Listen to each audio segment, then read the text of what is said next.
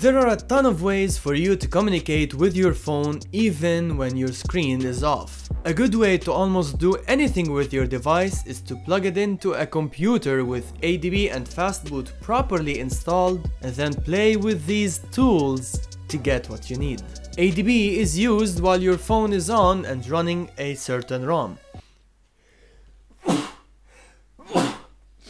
You just have to enable USB debugging and allow the computer access to the phone via ADB. With it, you can open up a shell inside the device and basically do anything with it.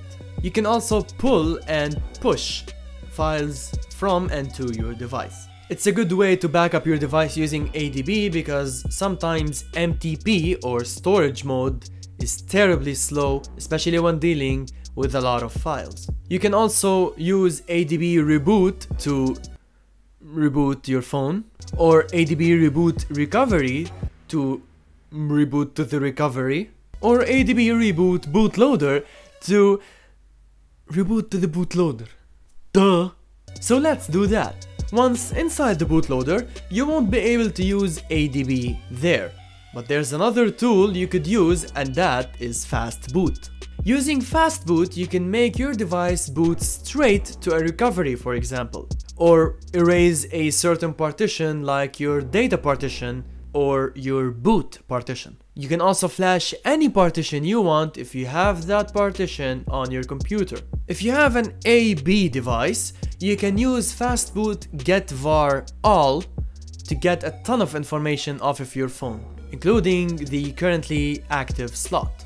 With some developer-friendly devices, you can also quickly unlock your bootloader using Fastboot OEM unlock. Now let's boot to the recovery.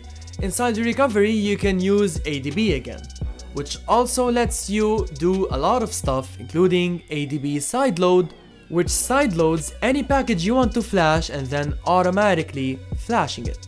You can also use ADB shell to open up a CMD inside your phone, and also you can push and pull files. Both tools are used a lot by people who root and unlock their devices because these two tools offer a wide variety of options to tinker your device with, especially if you have Magisk installed and have root access. Wait, Magisk? What's that?